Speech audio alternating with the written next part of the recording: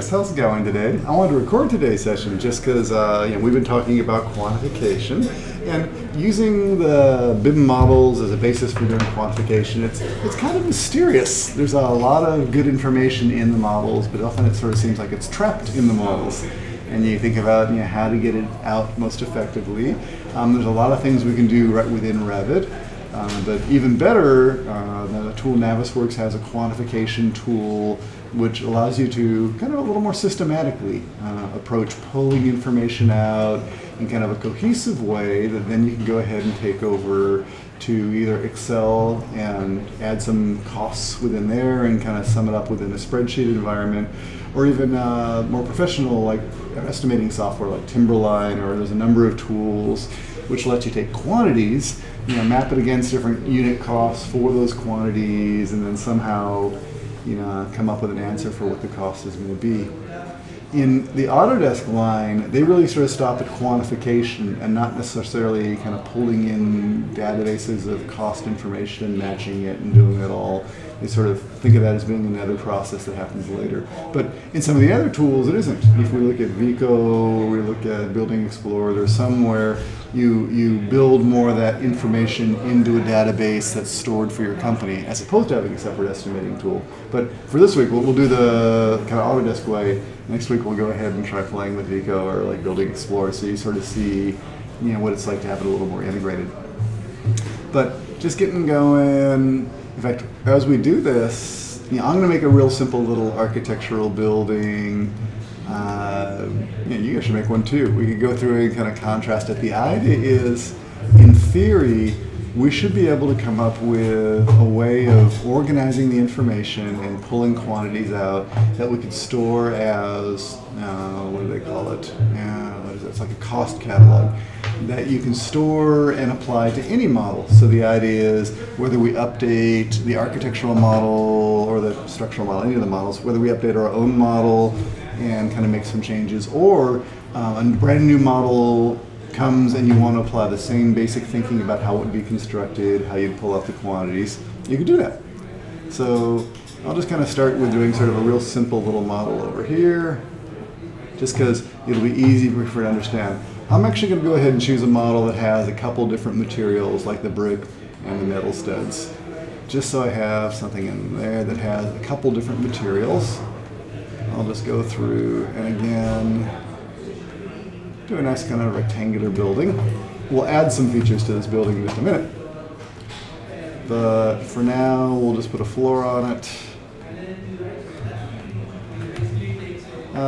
As we're starting to pull things out, I can do everything from the generic floor, and then we can map that into a material like concrete or something like that. Or I could actually set up the material here.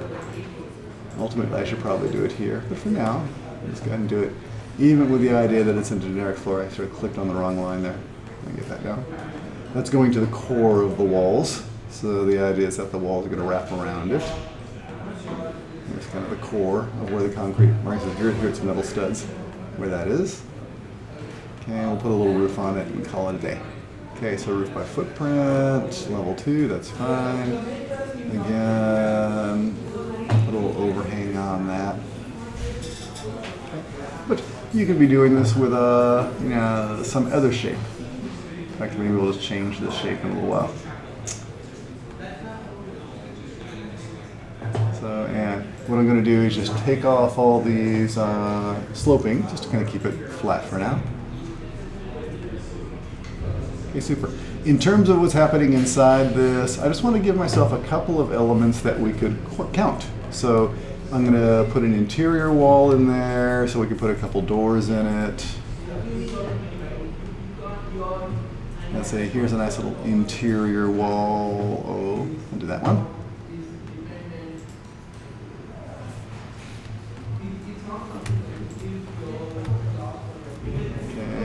That. I'll put an interior wall over here. We'll put a couple doors in this. It's a couple windows, just so we have some things to count, because that's the idea, is we're really saying that you started with your preliminary design, and from the preliminary design, we can start doing the quantification. The idea is, though, is as we keep on working and developing our design, we can just have that same information, keep on following this forward. So I'll put a front door on here too. and maybe a couple windows. I'm going to put these in. I like to kind of think about windows in particular as an alternative just because we tend to count those as individual units. So it's just sort of another example of how we count. So I'll put a couple windows on that side. And then maybe at the front of this building, I'll make a little bit of it into a curtain wall. But again, there's nothing all that picky about what I'm doing. This is all just sort of just to create a sample building. I'll take those two pieces and I'll make them into a curtain wall. And then you have that kind of standard-y building that I always end up creating.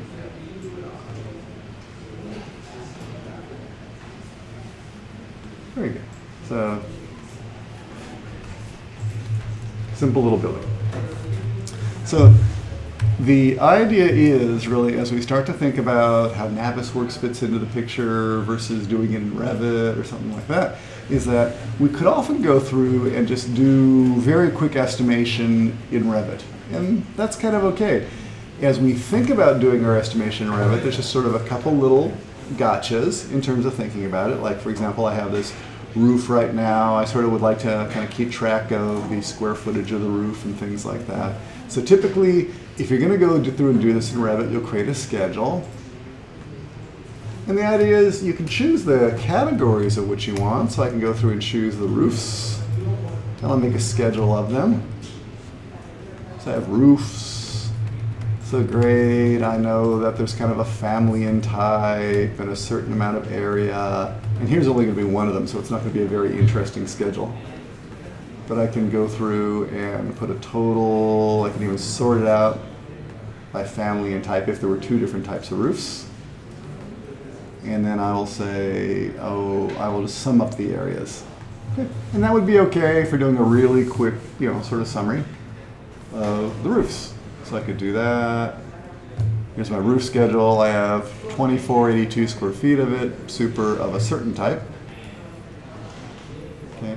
And now with that quantity, I could then say I have some unit cost. Oh, it's $50 a square foot for building this type of roof, something like that, and I could apply that.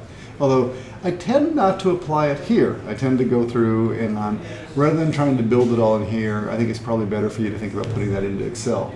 So instead, just doing that export like we did last time. We'll say export, come on down. It's hiding under there. There it is, export a report. And then we can take it out as a TXT file, which we could then open properly in Excel and start to apply those things. Yeah, we can do the same sorts of things. We could say, oh, let's go ahead and create another report. I'll do one of the walls. So I'll say new, schedule of quantities, and I'll say of the walls, and I'll grab those. And again, I have a lot of families and types. And I have some areas. And I can sort of sort them again. Okay, and I'll put a grand total on there and put that. That would be a really easy way to do this because we do that an awful lot. So great. Here's a wall schedule. So we have a couple different types of wall. We have the curtain wall, which is all 415 square feet. We have some interior wall. We have some exterior wall. So we can export this. And the big thing about this is really to think about whether you care about the individual detail or if you really just want gross quantities. You could say sorting and not itemize every instance. And that'll just give you the total amounts. So somehow we could build a number of different sheets or a number of different schedules that all have these numbers that are coming out of the model. And the beautiful thing about this is that ultimately, if you're keeping all these things open and you decide to make some sort of change, let's see if I can pull that wall over.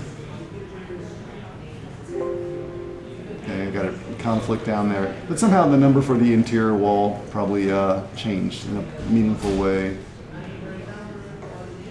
Yeah, I got a little conflict right there. But this is very typical in that what we're trying to do is come up with a way of doing this so that the designers can keep on working, while the people who are doing the quantification can keep on working too, because no one has time to wait.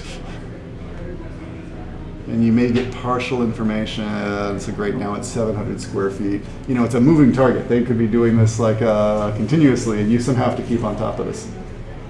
So keeping it within Revit kind of works okay in terms of creating out these different types of schedules. The key is you have to create different types of schedules. For example, if we wanted to do the windows, it's the same sort of thing. We have to, again, create a view.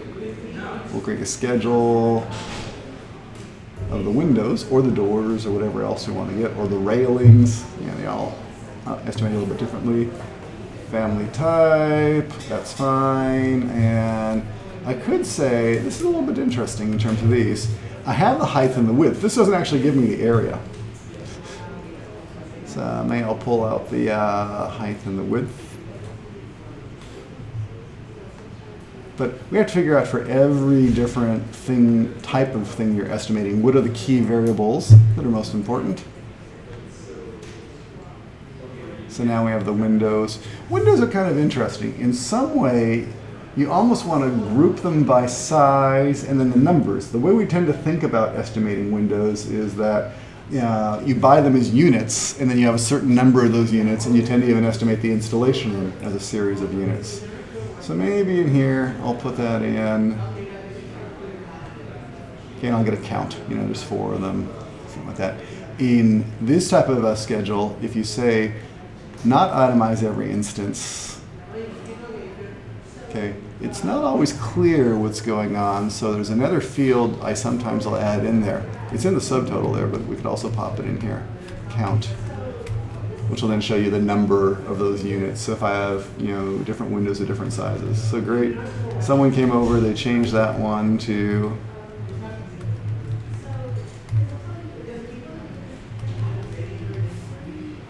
okay, pop out there. Let's see what happens over here.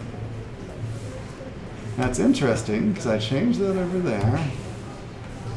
The schedule looks funny to me now because, oh, I know what it is. It's because it's not sorted.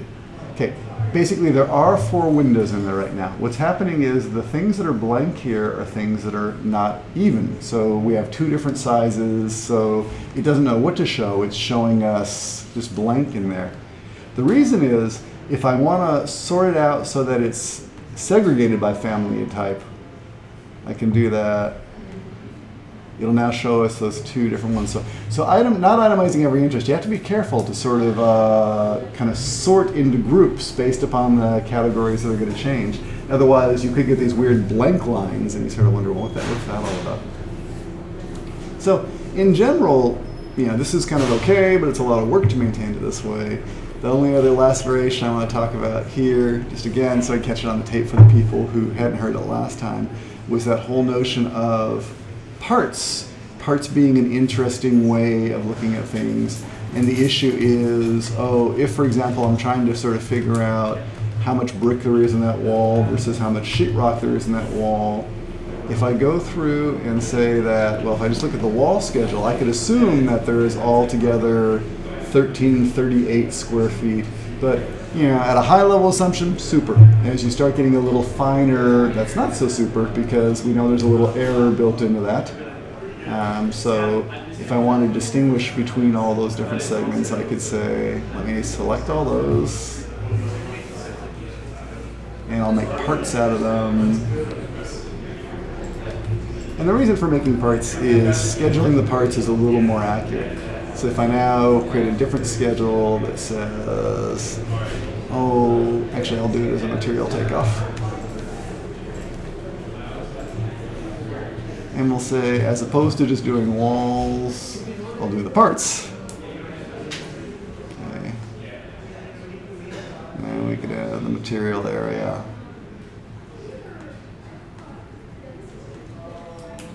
And the material name. Okay, let's sort that out. We'll sort it by material name. We'll put the footer on the bottom of it. Put a grand total in there, and we'll sum up the areas.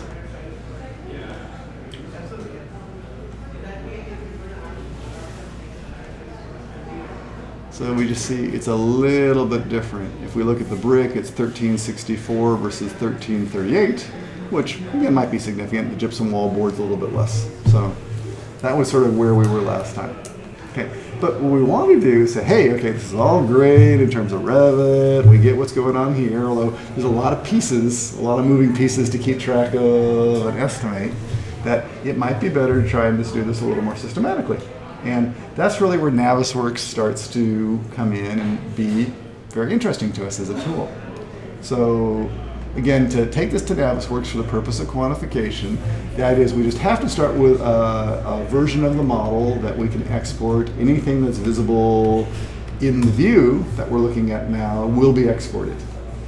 Okay, so we do our little Navisworks thing. We say, let's export to Navisworks. Again, if Navisworks has been installed on your machine after Revit was installed, those choices should be available.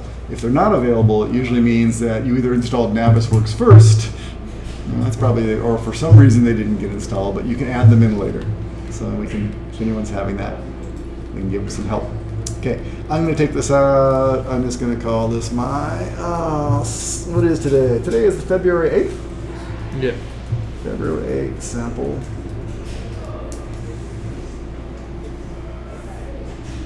Okay, we'll go into Navisworks and we'll take off some quantities related to this, but what I want to look at is actually what happens if the building changes, because that's sort of, really where we're trying to get to with this. Okay, so I'm going to open up Navisworks, bring that building in.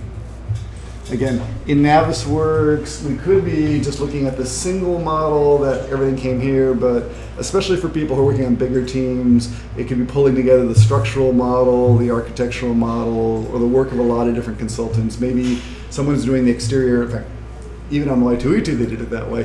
One team was responsible for the shell of the building, and an entirely different team was responsible for the interiors of the building. And you can bring all that stuff together. Okay, so I have all sorts of stuff open right now. Let me close some of it.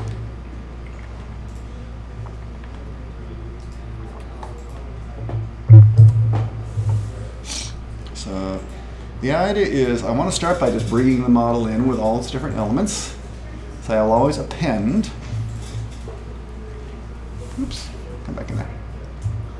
People ask what the difference is between append and merge. And append definitely brings things in, okay, but it actually, if there happens to be duplicate content, okay, so if there are a couple of different things that are the same in different files, it'll keep both of them. Whereas merge removes duplicate content. So if you happen to have a piece of geometry and I happen to have the same piece of geometry where they're both modeled, for whatever reason we both put it in our file, merge would take it out to make sure there's only one as opposed to two. And I think that happens mostly, it'll be cases like you'll be the structural engineer and you'll put the floor in, and I'll be the architect and I'll put the floor in because we both need to look at it. So there might be something confusing that way. I'll say, let's grab the NWC. Let's grab it.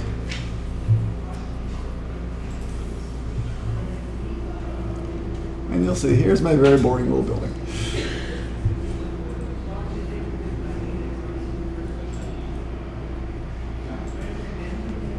Okay. Not very well designed, but it'll do for what we're doing today. What I want to do is, because we're going to do some work in here, we might be creating some sets to sort of sort things out. We might, we're going to do some quantification and store some, kind of special rules about how to take this off. What I'm going to do is save this as, just so I have in Navisworks a copy that I don't have to recreate from scratch every time. I'll say, let's save it as an NWF. Again, a file set will update so that if in an hour from now we update a new model, okay, the rules will still apply. It'll, as opposed to an NWD would be static for what's loaded in there right now. Okay, so I'll say this February 8th quantification. Super. So we could do all those things in terms of creating file sets to sort things out in terms of what's big and what's small. There's a lot of things we could do. Or we could just go ahead and look in here. Here's the basic organization. This tree is much better than it used to be, because now you can actually say, let's get all the curtain panels, or let's get all the mullions. It seems to do a pretty good job of recognizing level by level the different categories of elements, which is useful to us. Yeah. Used to be it was much worse about that, so we really depended on our file sets to do a better job of organizing things. But let's go ahead and try and see if we can do this. We'll say quantification. Okay, so quantifications is one of the major tools on the Home tab. Okay. We'll say great.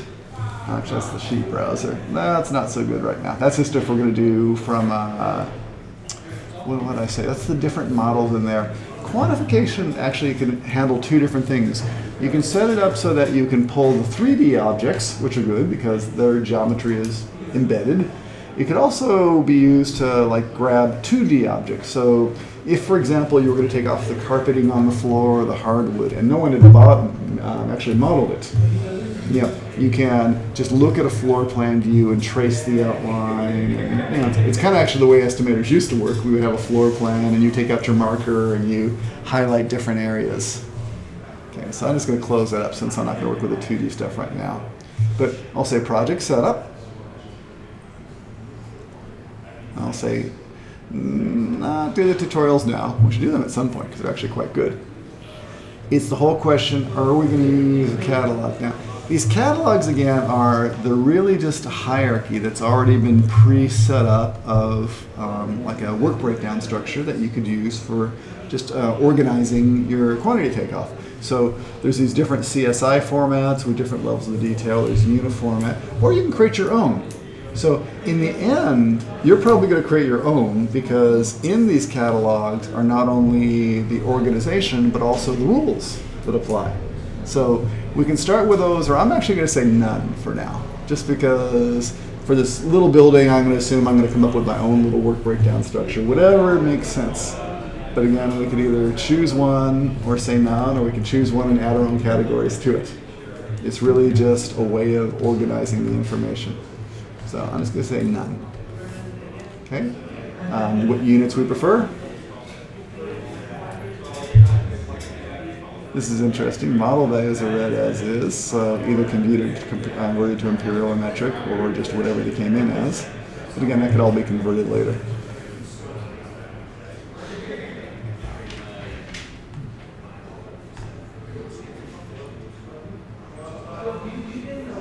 Okay, so now we're really ready to start taking things off in a more systematic way. And the reason we sort of like to do it here is that we can go through and just grab things from the model and keep it into a single report, as opposed to all those different schedules and views that are all those different windows. So for example, if I want that roof, and that's a certain type of roof, it's the basic roof right now, you'll see there's sort of a wood frame roof. It's only one of them, so it's not very interesting in terms of what's going on. But if I want to go through and grab that, what I can do is come on down here. You gotta think always about how to organize this because the window is a little strange in here. These are items. What I actually want to do is kind of create a group. Hide the item categories. So you're just gonna show the takeoff, virtual takeoff. Let me come back in here. I want to do this to a new catalog item. This is the workbook. Let me go through and find one other thing, which is where the catalog is. The catalog is the structure that you're actually going through and setting up. So let me just go ahead and find it, because, is it here? Okay, the item catalog or the resource catalog.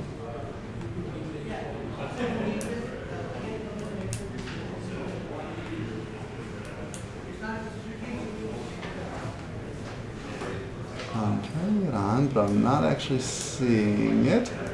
I'm going to go looking for a window.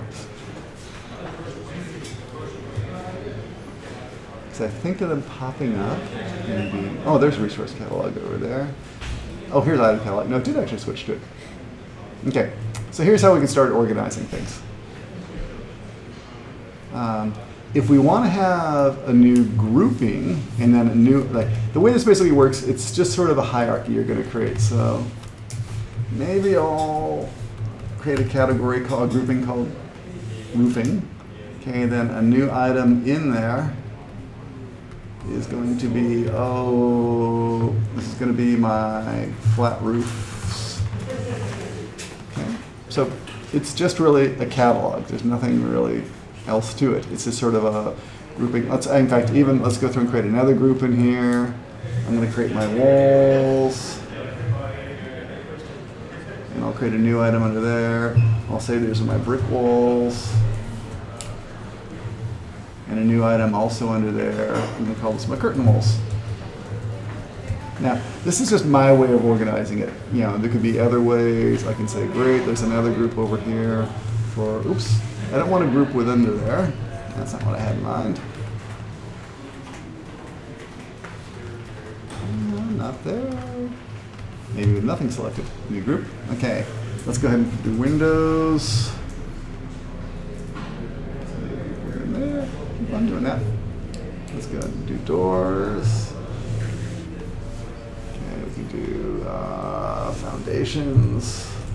Whatever. We're just creating our own little category, and we can organize these whichever way we want. Within here, we can sort of keep it all there. I can sort of say I have, you know, whatever makes sense. I have big windows versus small windows.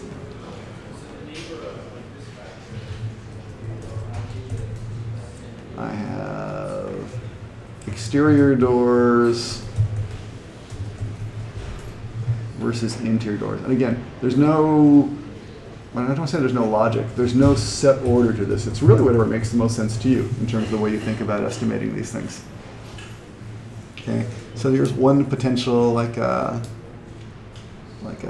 way of looking at it. Super, I got the item catalog there. Oh, here we go. My quantification workbook. So I have these different categories. Now what I'm able to do, so I have the item catalog.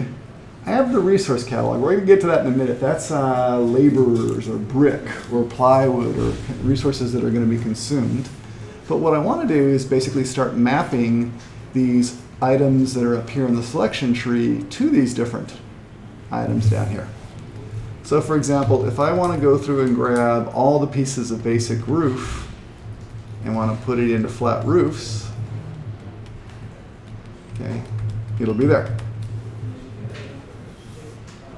Now, in terms of the model and keeping track of what you've taken off and you haven't taken off, you can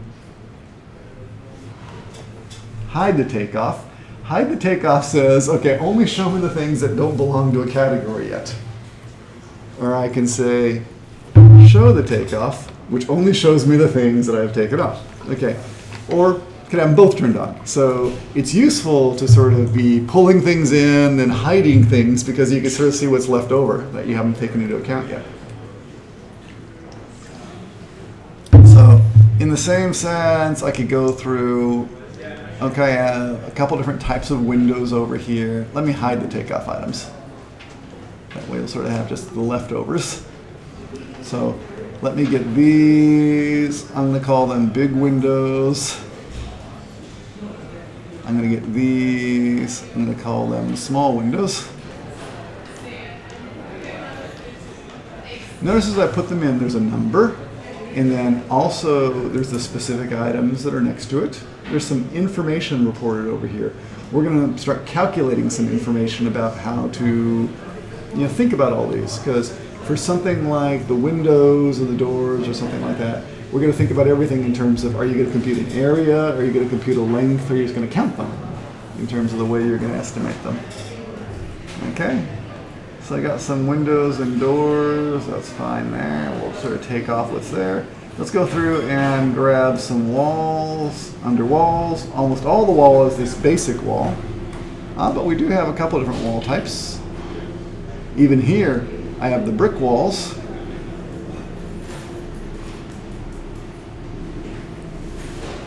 There's 4 of those. As you tally up individual ones, you'll see that there's all these individual it's reporting the model length, the model width, the model area.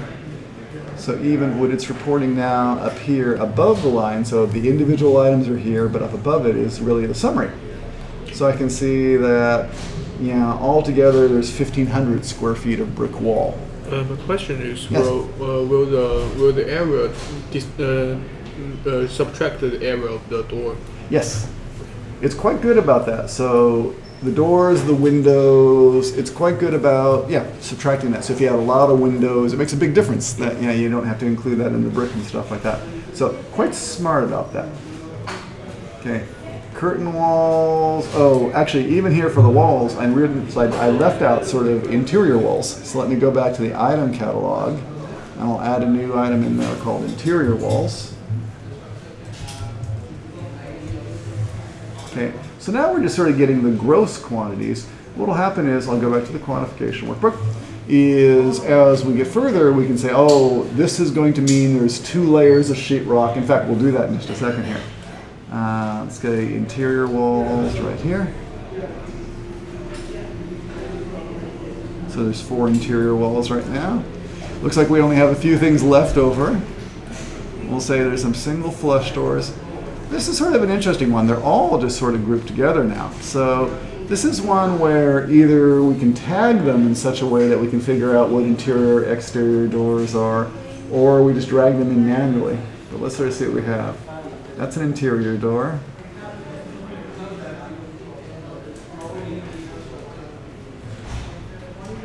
This one over here, I bet, is also an interior door.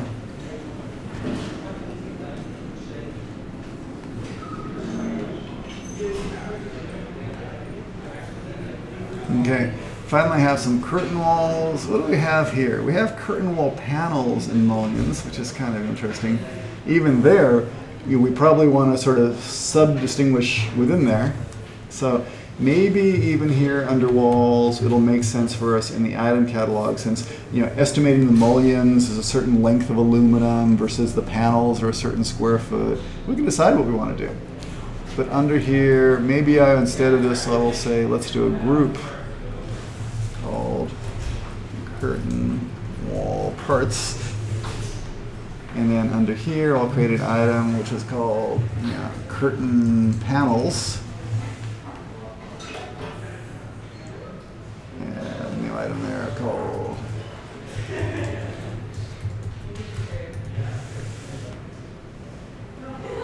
that guy over there.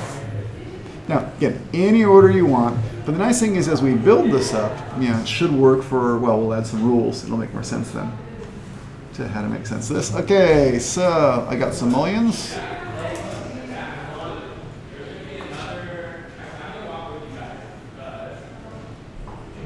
Is it going to go in there? Hang on. I think I still have a group. So the way it sort of works is there's categories and there's a family. That's the family right there. You have to kind of get it at that level. So what was happening, I was selecting a little too high in the hierarchy. It's 49 millions. Jeez Louise. Okay, and under panels, there's a system panel, a glaze system panel. Okay, I think I can get those.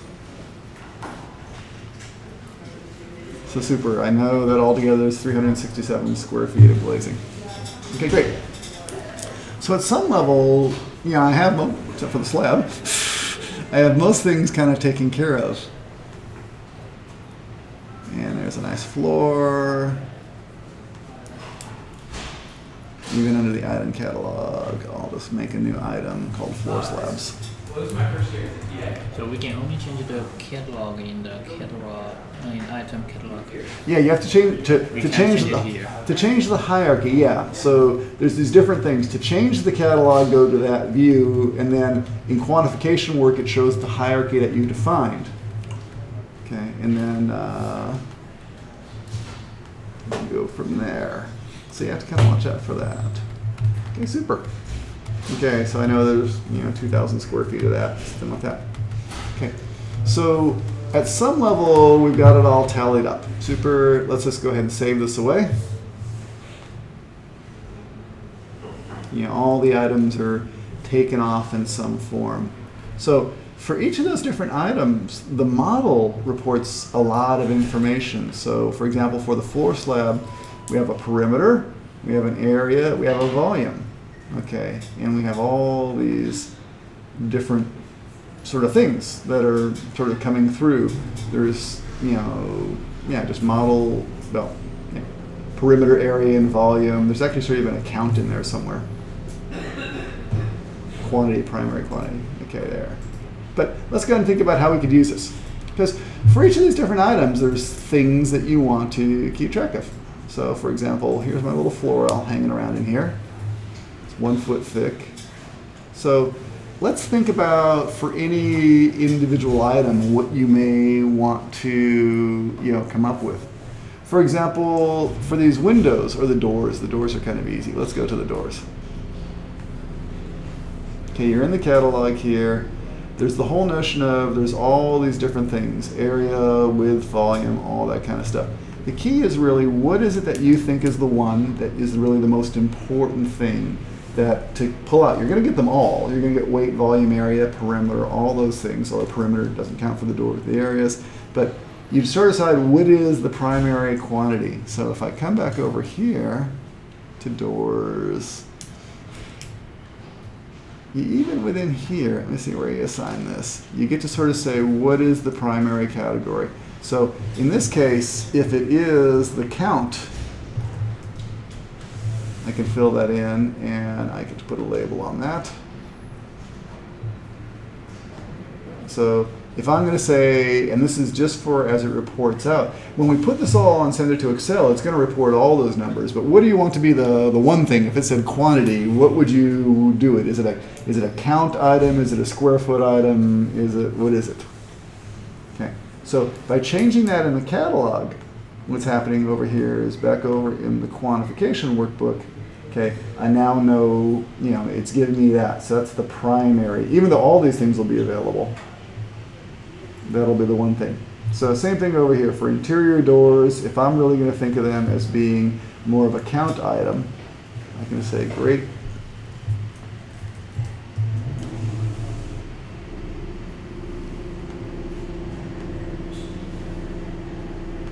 Okay. Now, as we're building these up, though, it's not just sort of the counts. Oh, let's get some other things in here, even in terms of, let's say the curtain panels. If the curtain panels, if we think of them as being primarily about the area of the curtain panels, because we want to think about just how much glass we're buying, if that's how the estimators do it, so great. We can say that we want to say is equal to the area. So now, in the same sense, when you go over into the quantification workbook and you say curtain panels, there's 367.58. Although, is that case sensitive when you define that? I believe it has to sort of match that, just the same, in terms of, matching that. And then, let's see, put the square feet in there. We can change the units. If we change the units, we can sort of mess around. This is where, even if you want to do some sort of weird calculation to transfer between, kind of units, we can go through and adjust it here. Okay, but what we want to start thinking about is really how we can do something that is a little more interesting than just the numbers that are in there. For example, we can set up some resources that are really, kind of related to how much actually comes in here. For example, I have a floor slab here. Okay, and this floor slab actually does have a volume. Let's see if we can find it. It has a volume right now of 2,000. Okay. At some level, I would like to think of that as actually being 2,000 cubic feet of concrete. So what I want to do is actually associate a resource with it. Okay, so I can add resources for materials. I can add resources for people or equipment. I can add anything that are really things that are associated with these quantities and relate them together. So if, for example, I come over here and I'll create a new grouping. I'll just call it materials. Okay, and then I'll make a new resource underneath that. This is going to be my concrete.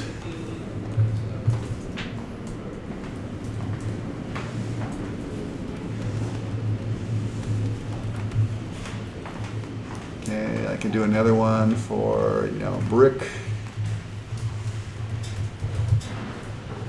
I can do another one for sheetrock. Maybe a new group. I'm going to have types of, take that out of there. I could do types of equipment that might be used. Or I can do a new group, which is going to be types of labor. So, whether this is going to be a laborer or is this going to be a carpenter, whatever it is that I'm going to go ahead and try and build up my crews with. I can start setting these up. And for each of these different resources, you can start thinking about just really, how you want to start tallying things up so they sort of work together. Let me go ahead and see if I can make the mapping work, because I think this will work over here. Okay, I always have to remember where we do this. Use a resource.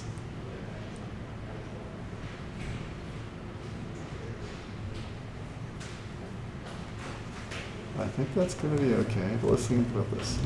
If I say use an existing one, okay, so I'm going to say let's pull out the concrete.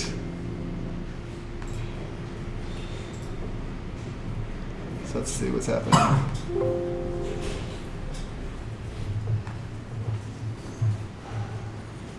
So concrete is part of floor slabs. So now, if we say that, what we can say is that the concrete that's related here could be equal to basically the volume. That's going to be that we really want to have as the amount of concrete.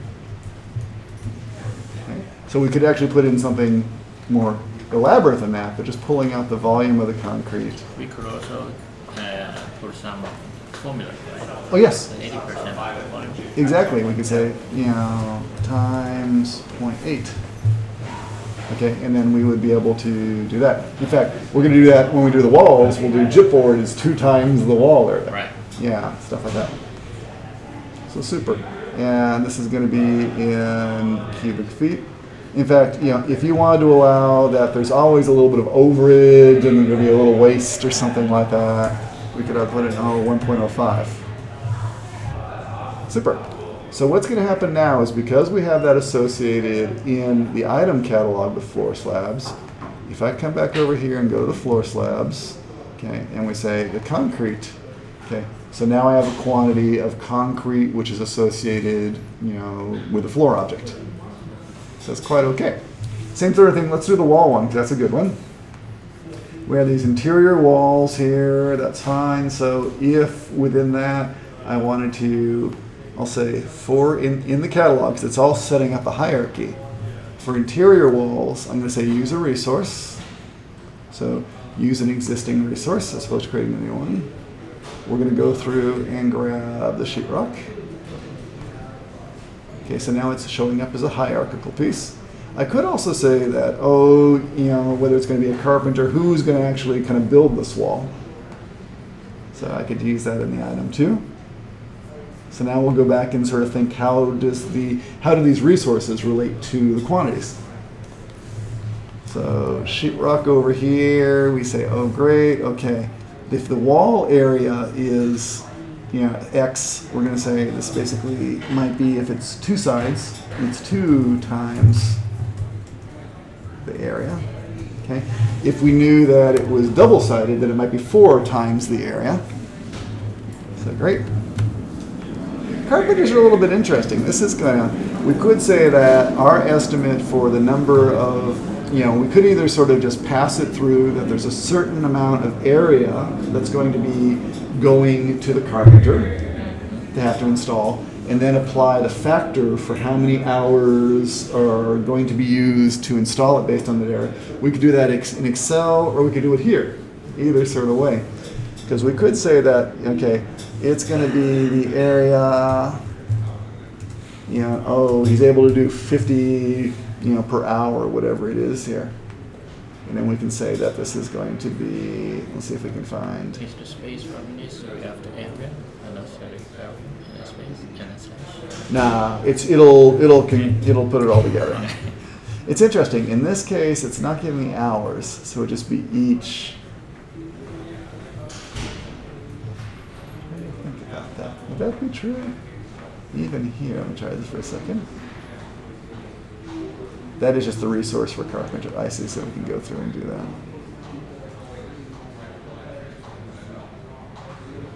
cancel this. Okay. It's interesting though, because you can go through and add things up, you know, even further. You know, we can edit this so it does something a little like more elaborate in terms of what's being stored within the formulas. Let's kind of see how this works. So I have my interior walls. Great, there's 270 of that. We have sheetrock. We have the carpenter. That's the volume. Let's go back over to the primary quantities.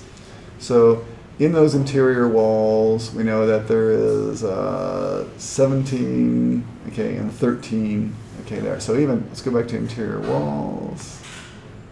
We go back to my catalog.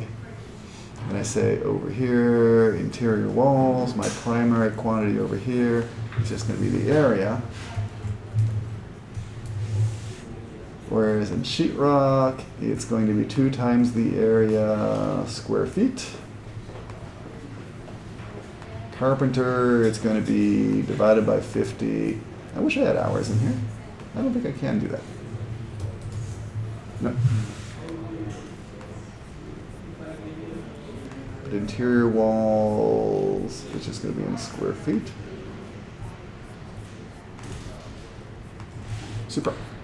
So we come back over to the quantification, and what do we got here? So I have, you know, 600 square feet of wall, I have 1,300 square feet of sheetrock, and 13.716, in this case the unit is carpenter hours, or something like that. So super. It's really just a way of embedding this stuff so that you start to have the formulas. And really, what we want to do is for each of these different items is go through and think about, you know, you have the total amount for all the walls. You know, even up here, if I go walls, it's broken into interior walls, exterior walls. It's to go through and just sort of build up the hierarchy so you have this nice, you know, Excel table that really has all this information in it. Let me save this. Let me pause there and sort of see, yeah, ask some questions about it, because we'll export that. We also want to say what happens if we bring in a new model.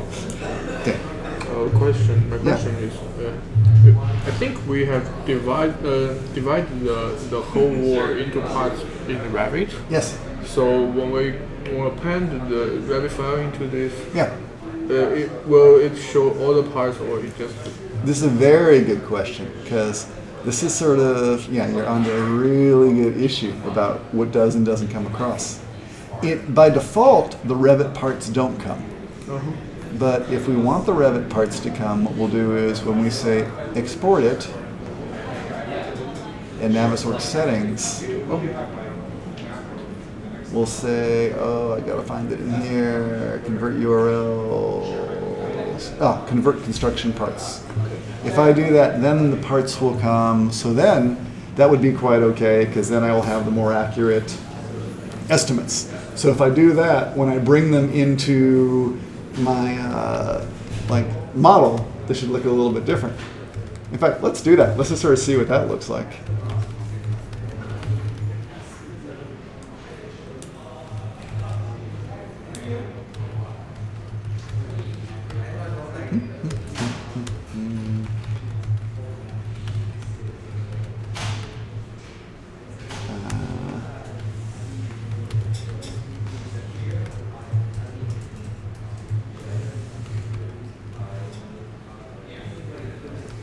Okay, so let's go back over here.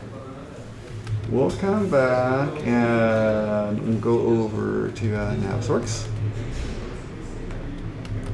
Okay. And we actually have this sort of interesting thing going on. We have what's called a catalog now. We actually have a little catalog of stuff going on. Yeah. So what we'd like to actually do is be able to save some of these rules. They're very good rules now, but they're sort of the beginning of some good rules. And let's see if I can find where we save the catalog.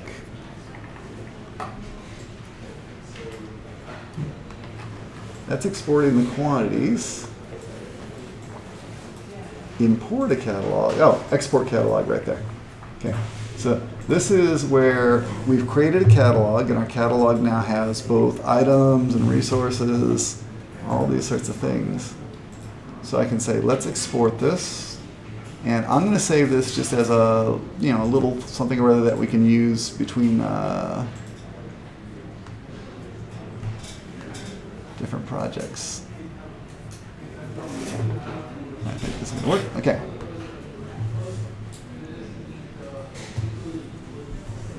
Okay, let's save this away. So, two things. One, we're going to find out about, like, you know, can we apply the catalog to a new project? We're also going to go ahead and see what happens to the parts. So I was like, great. Okay, so far so good.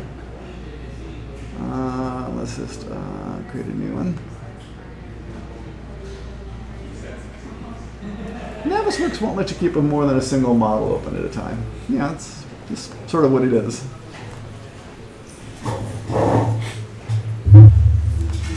So we'll come back over here. And we'll say with parts.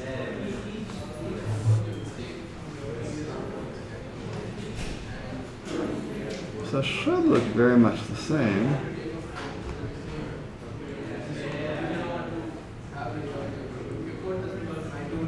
Let's see what it looks like under the tree here. Not bad. Come back. Over there.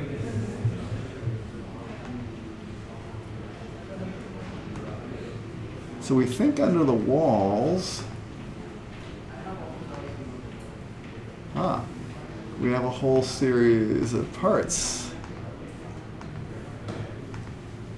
of different types. It's interesting, though, about, you know, how to make sense of that, though, because they are there in different layers. What I'm thinking about is when I put them in the catalog, you know, I don't want to have to grab them a time at a time, you know. So maybe, well, let's think about this. We might have to go through and define a search criteria where somehow the name is equal to gypsum wallboard or something like that, and do them that way. Let's just kind of try this for a second. I'll say project setup, because yeah, it's a good question. Yeah, if you bring them in, what happens? Say remind me later. Okay, so now we could actually browse to a catalog since we have a catalog that we saved already. Let's see if I can find it. I think I put it on my desktop. That was it. New catalog. What a fantastic name for it. Okay, so we'll say okay.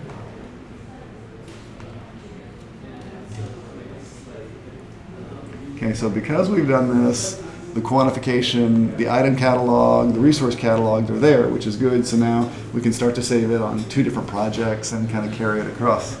Okay, and even the rules are there in terms of if I bring the interior walls in, it should know that, you know, the parts are parts.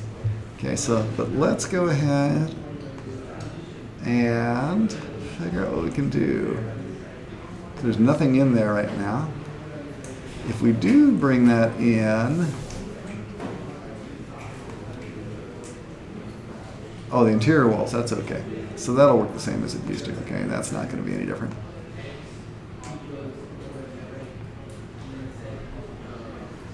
So super, my interior walls are there.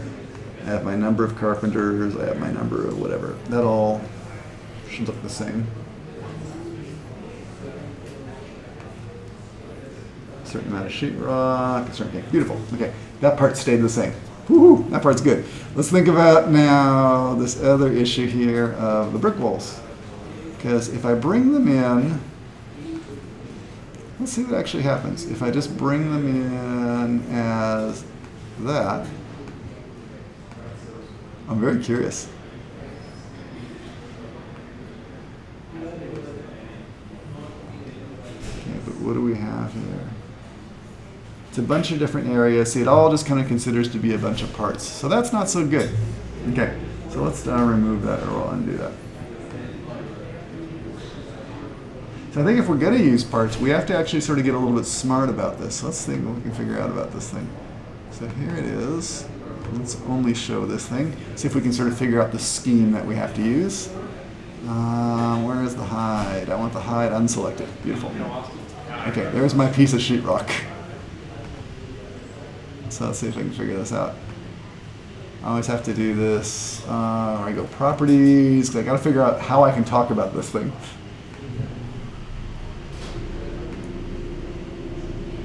So it's an item, it's a part, but then the material is gypsum wallboard. Okay, let's see if we can make a criteria that actually does that. So we'll say find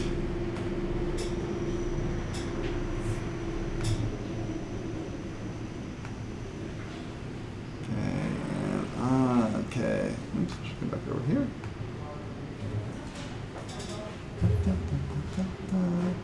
So the property, the name is part now.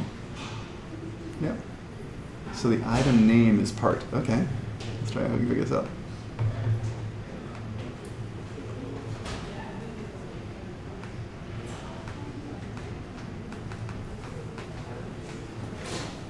Don't mess with me. Hang on, where'd it go? Oh, there it is, right in the middle.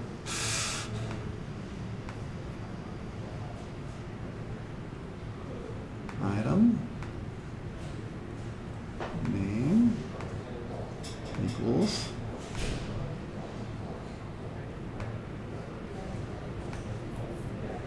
and then item material is equal to gypsum wallboard. Okay, beautiful. So we save that. Let's find all, it's getting a bunch of them, super. Let's go ahead and this is the part where we have to save it. Under sets.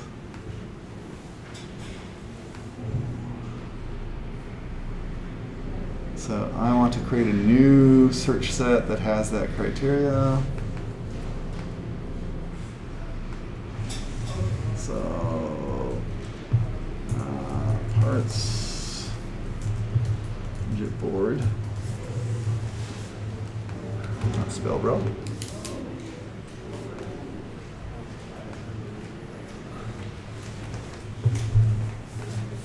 Okay, so with that, those 4 parts, now we can go through and in our catalog over here, say for the brick walls, let's go ahead and put a new item underneath it. Will let us do a new item? No, only under there. So delete that. So what I'm going to have to do is put a new group.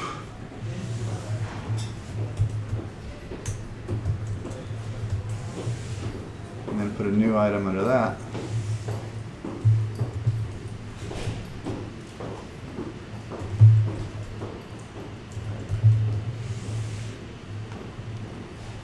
And go through and associate this with that.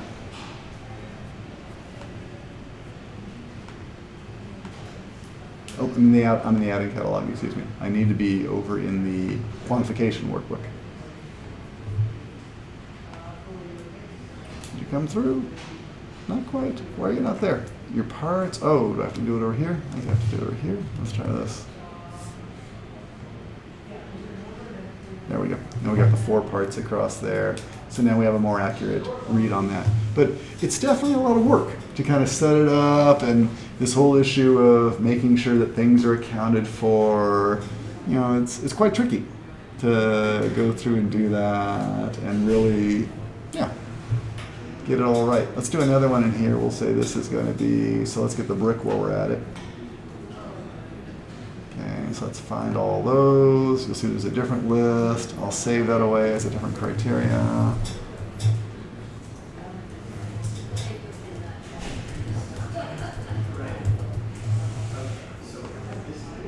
Okay, and then we can take those. They're selected. Some over here. I'll go to the catalog. Under there, I'll create a new item. I can't spell today. That's interesting.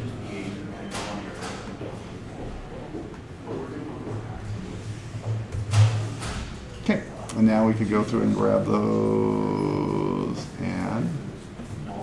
Oh, you're correct. I should always look for that little 0. The number is a good indication of whether you're in the right version or not.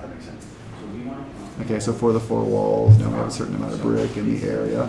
And now, in theory, let's go into brick walls. We should even see under here that, yeah, the areas are a little bit different. 1304 versus 1363. So we can start getting them that way. So either way should kind of work.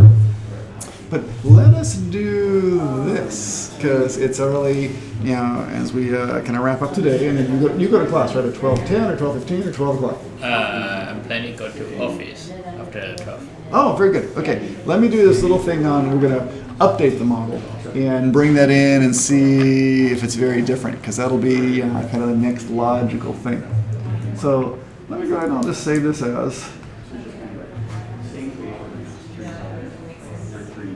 And I'll say, great, it's a, I'll say it with parts. That's a little bit weird, but I think it should be. And then number 4. Okay, super. And we'll just go back to our other one. I'll say new again. So the idea is we wanted to go through and be able to sort of say, hey, what happens when things change? Because things change. And let's go ahead and make a small change to the Revit model. Where'd Revit go? Oh, it's back over here. There. Okay, so we'll make a couple of different little changes. Okay, one thing we could do is we can try adding something. And, you know, so, okay, something happened, and we'll try, let's say, oh, what is it? Someone decided to add some more interior wall. Yeah, this is not a very good architectural design, but okay. And then, oh, someone added a new door. That is fine.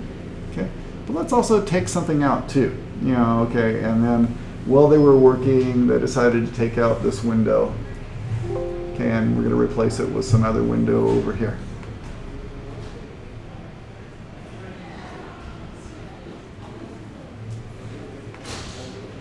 Why does the window not want to place? Window. Looks good to me. In modify, place a window. Why do I want to place there? I'm curious. It's just, I'll think about why this is placing. It's kind of weird.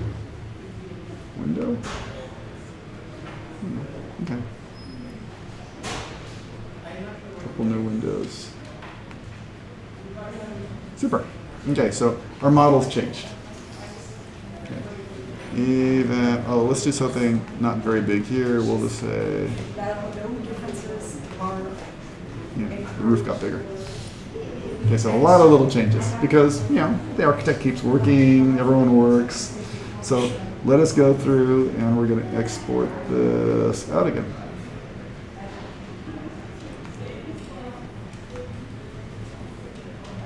This time I'm not going to do the parts. I'm going to turn that part off, although I think I could ignore it just as well. And I'm going to save it out.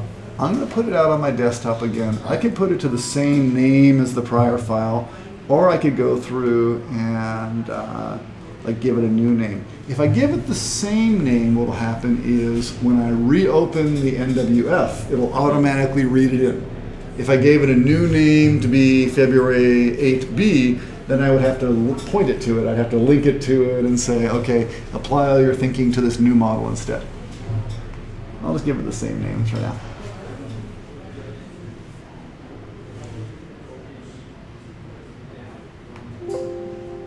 Sure. Okay, so we'll go back over to Navisworks. Okay, here we are in Navisworks. What I'm going to do is just open up the NWF, the file set, and then it'll point to and use the new version with the NWC. So that should be quite okay. Those hierarchies we created will be kept. Yes. Although, notice an interesting thing here. Can you see the view is a little funny because what we have now is we have hide takeoff turned off. So these are the things that are new as far as it's concerned. Okay, so you know, as we come back in, you know, there's some other things that got taken away, but it knows that those items are new or those items have not been taken off yet.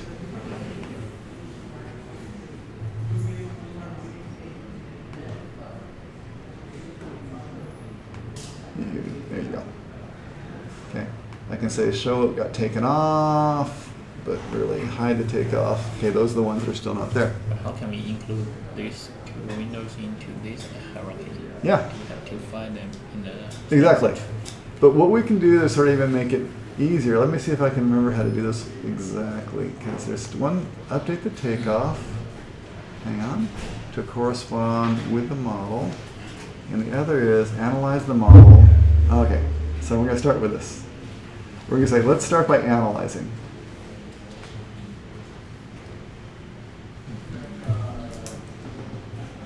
And even here, let me think about this.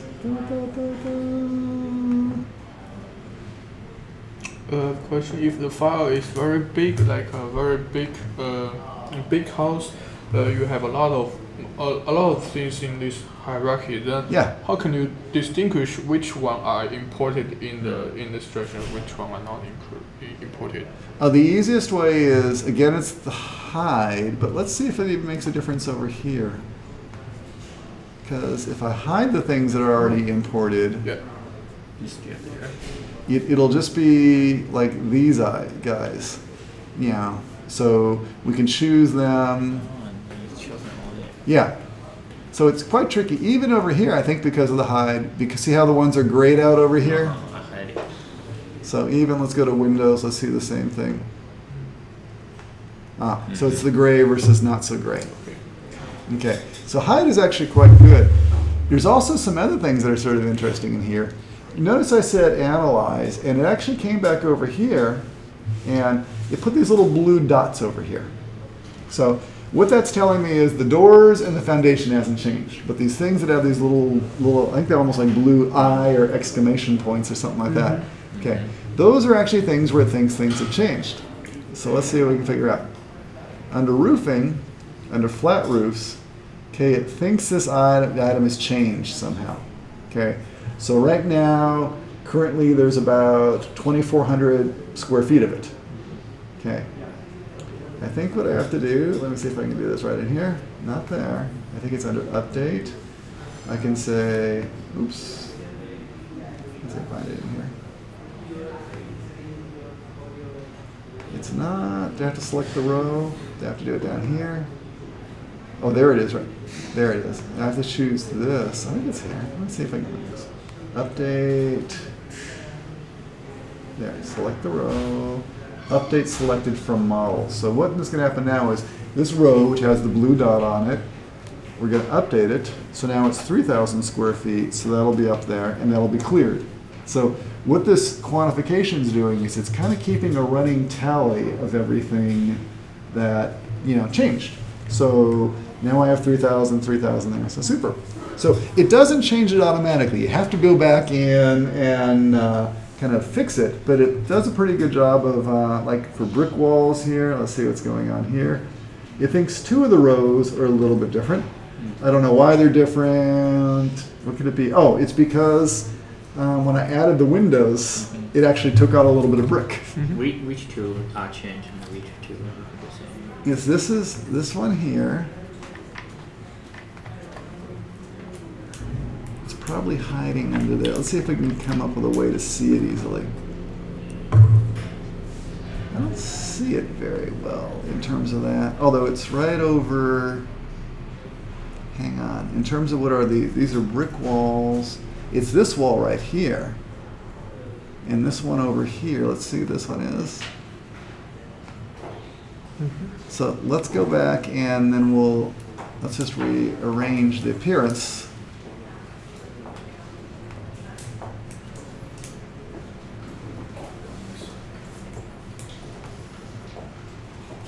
Okay, and now it's this one. And that one. Oh, it's interesting. Notice when I select them here, and I select it here, the two are in, okay. So let's hide the unselected.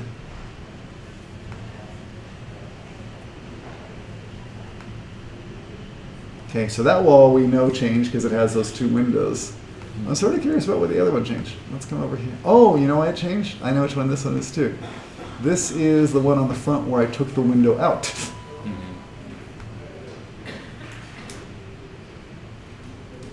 Where are you hiding?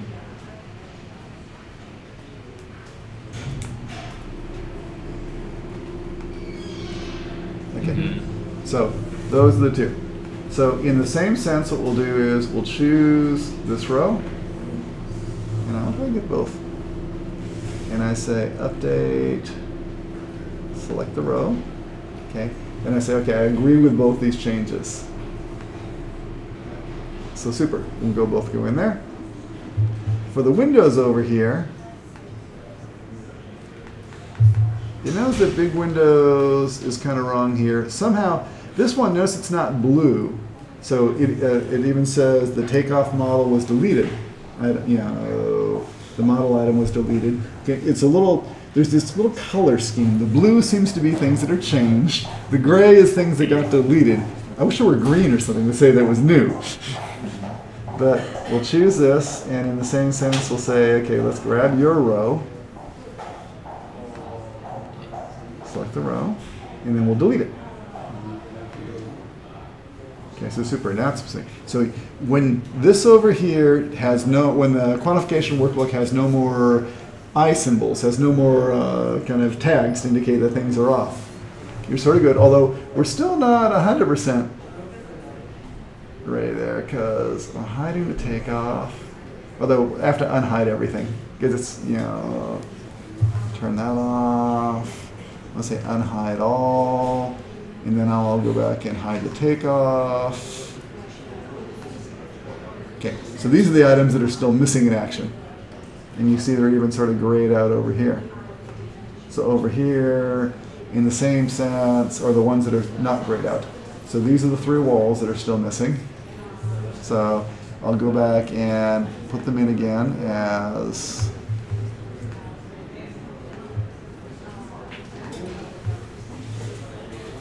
so I want to get these walls across. There we go. Okay, and again, the sheetrock and the carpenters. I want to get these 2 windows across. And those are going to be in my big window category because I'm going to think about big windows and, you know, whatever it is. I apply a different unit labor rate, or I do something a little bit different. And I got that door. So what else? This is like some sort of interior door. Yeah.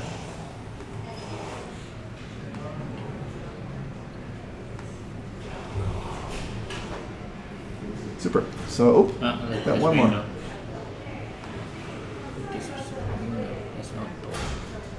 Oh, is that what it is? Oh, no, that's a, it's still an interior. Where is that one? You. Oh, I put them in the wrong category. Well, that's not a very smart thing to do at all, is it? How did I get them out of there? That's... Just go back. Oh, correct. Good idea. A little undo should always be good. No. Okay, don't worry about that.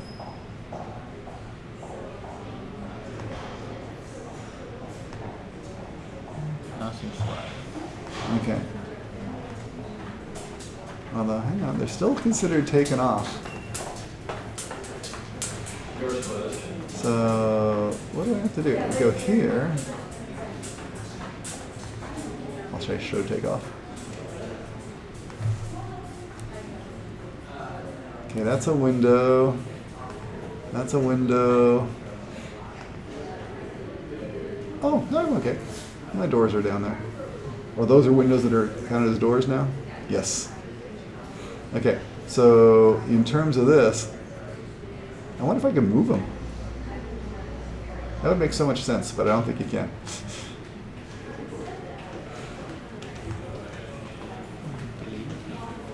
That would certainly work. Select takeoff model items. Nope. Select the row.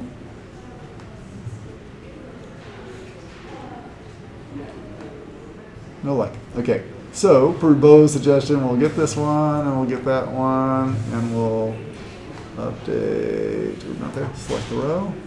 We'll delete the selected takeoff. Okay, now if we hide the takeoff. Oh, that's interesting. Nah, because I would think that's a little strange. I still want them to show up, even though they're in a different category. Or did I just get them double counted? Not to worry. I'm getting myself confused. There's a door. I'll put that in as one of my interior doors.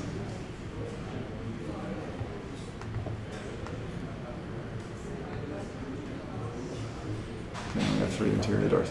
Okay, when you get all done with this, the tail end of the whole process is my very low battery, so it's time to stop, which it is. We'll say we'll export all this stuff to Excel. Either all of them or just the selected quantities, so whatever part of the workbook we want. But we'll say let's export it all. Okay, I'll just put that out on my desktop. And what it creates is like a big tabbed Excel table, which is actually pretty useful.